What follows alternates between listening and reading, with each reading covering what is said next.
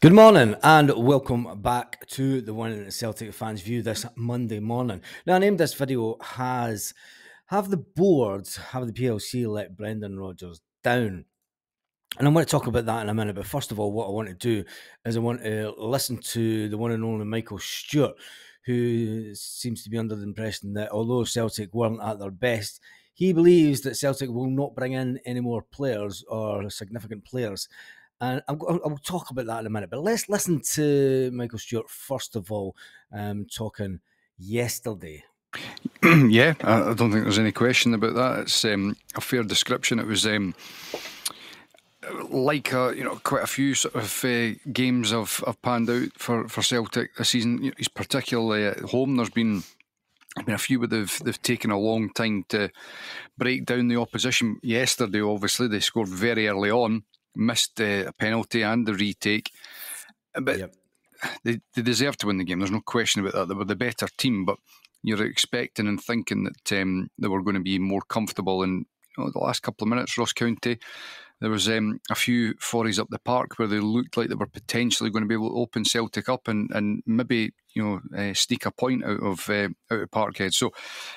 Yeah, but that always happens, Michael. It's when you look at the games, when you look at games at Celtic Park, teams sit back for the best part of 80 minutes and then they have a go the last 10 minutes if they've got a chance. And teams do well to try and make Celtic work hard for their victories. So it was very much a laboured performance, as you said there. I think Brendan Rodgers mentioned after the match, Mikey, that they're not going to hit the heights every single week. I think Celtic have hit the heights when they've had to this season. When Definitely. you look at that, the Rangers games, the one at Ibrox and then the one at Celtic Park at the time. Although the one that did matter was obviously the Kilmarnock game at the beginning of the season. Celtic didn't turn up that day and we were put out of the cup, which was unfortunate, but we move on from that. We're just over the halfway mark of the season. Turn of the year. They turn it on when they have to. Yeah. And, at the end of the day, it's 3 points. They keep their run going. Yeah, that's another fair assessment there. That whenever they've been needing to put in a big performance, they have. There's been a few sort of surprising performances where they've really been below par and they've suffered. Kilmarnock have been able to turn them over on a couple of occasions at Rugby Park, and in both those instances, it's been quite alarming.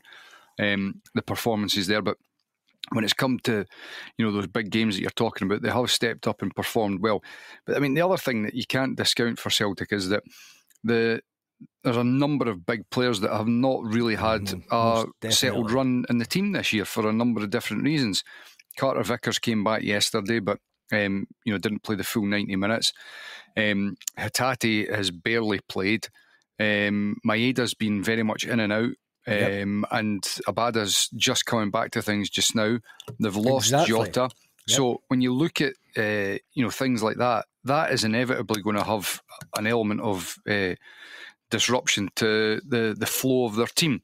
Yes, it is. And when you think about it as well, Arden Moy was playing this time last season and he was playing absolutely fantastic. And as was Carl Starfelt. So we had a bit more of a settled team. Now, are the fans turning on Brendan Rodgers? Obviously, by the end of the game yesterday, there was a small section of fans that decided to let their anger known. We are in the middle of a title battle. We're not running away with the title.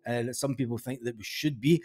It does a disservice to the rest of Scottish football to think that we're automatically entitled to move forward and retain the title at will. You have to play the teams that are in front of you at the end of the day, and you have to beat them on a weekly basis. So they need to. They need to sign some starting 11 players. It doesn't look like it will potentially happen this January window, but certainly in the summer they're going to have to, I think, sign some starting 11 players that are going to improve that starting 11 to move things on, because obviously Brendan Rodgers has gone back to Celtic to, you would imagine, make a fist of Europe and make a real sort of dent on things there and progress the club forward. And at the moment, because of a number of those reasons, the disruption to their starting 11 as is at the moment, and the lack of progress on the transfer market, they've not really been able to do that yet.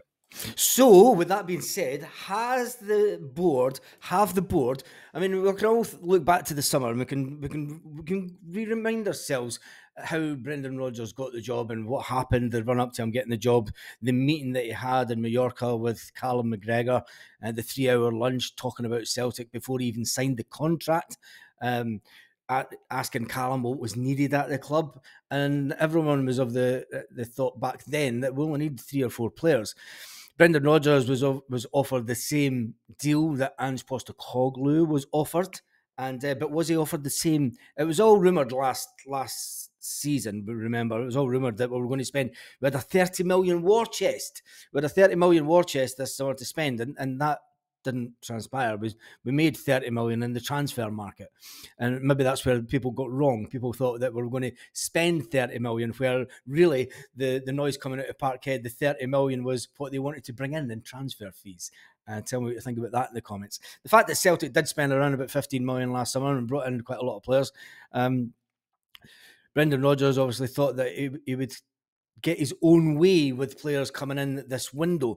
People are a bit disappointed in the fact that Celtic have not got their business done early. The one and only that is obviously the noise with the Bologna thing, but Sidney Van Hooijdonk didn't play for his team against AC Milan. Now they were the commentators said that he's the absent man up front. He's not even in the squad due to an apparent move to Celtic on the cards. Wait a minute here. This guy hasn't been in the squad all season. This guy has been out the squad all season. He fell out with the manager. Is this really the type of player that we want to bring into the club? If you remember, Ange Postecoglou used to say, he said he would phone the players and they would get into the mindset of the players. I can tell you now, if that's the mindset of Van Hooijdonk, he's a bit like his father. His father fell out with Celtic and he cost us the title back in the 1990s. So I'm not too sure about Van Hooijdonk. When you look at it also, there is one legend of Celtic who was in the press yesterday talking about Brendan Rodgers and the transfer activity. And it's the one and only Kenny Dalglish. Kenny Dalglish believes that Rodgers will miss out on Celtic transfer demands as the transfer window comes to a close. Celtic looking for quality. It's really hard to try and find that quality in the later days of the transfer window. It's usually players that are wanting away or players that aren't getting played by their team that get put out on loan towards the end of the window. Although Celtic have done not too bad in this window previously, Kenny Dalglish believes that, look, he doesn't think it's going to happen. He doesn't think it's going to happen at all. He says, so far, Nicholas Kuhn has arrived from Rapid Vienna for around about 3 million. Will Celtic add a striker to the ranks before Thursday?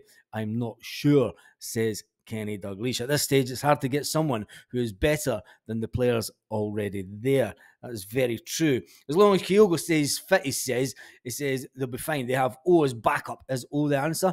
I would like to see Rocco Vata getting more game time and getting a chance. But when it's only 1-0, the manager's a bit reluctant to bring on some of the younger players, especially when it's all in the balance.